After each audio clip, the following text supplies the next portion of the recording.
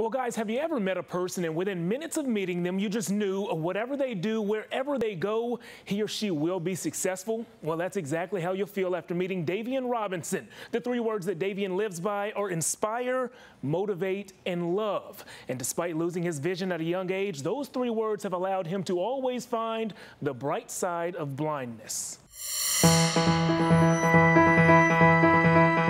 Meet Davian Robinson, or DJ as his friends call him. He's a Raleigh native, one of the top 4 paracyclers in the country, and he spent the majority of his life blind. People think that now that I don't have vision, that it's like, oh, my life is not the best. But then I used to tell people, I have the best life ever.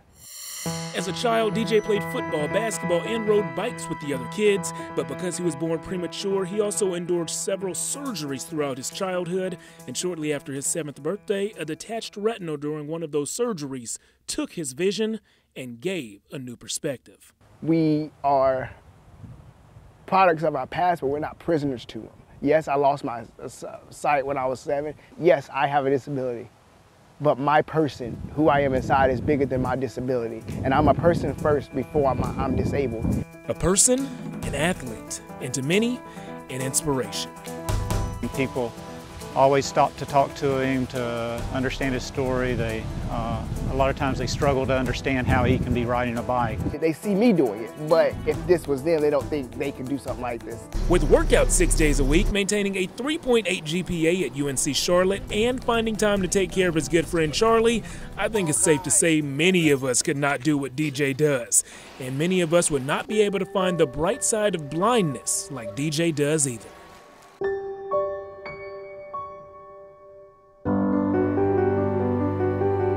In all actuality, it's been such a blessing because it's allowed me to see the inner man. It's allowed me to see the heart of the inner man, to where I don't have the superficial surface level judgment of meeting someone, but I can meet them and see their heart and to see the fruits of what comes from their heart, to see who they truly are. And one of the best hearts he's ever met beats inside of the man sitting 2 feet in front of him, his coach, Robert Nash.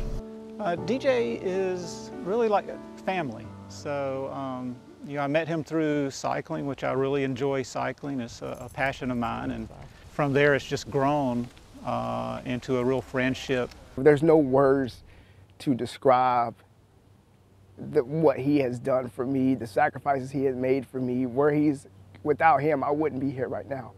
In every spirit, he's been influencing me to be a man of courage, a man of integrity. Has allowed me to see what it means to be a man.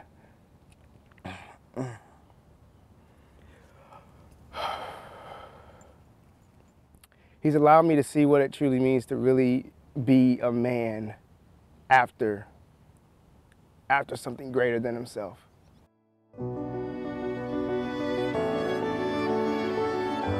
It's the fact that I can wake up every morning and face that challenge head on.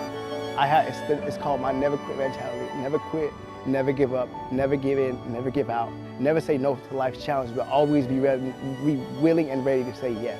And when we can do that, then life becomes easier.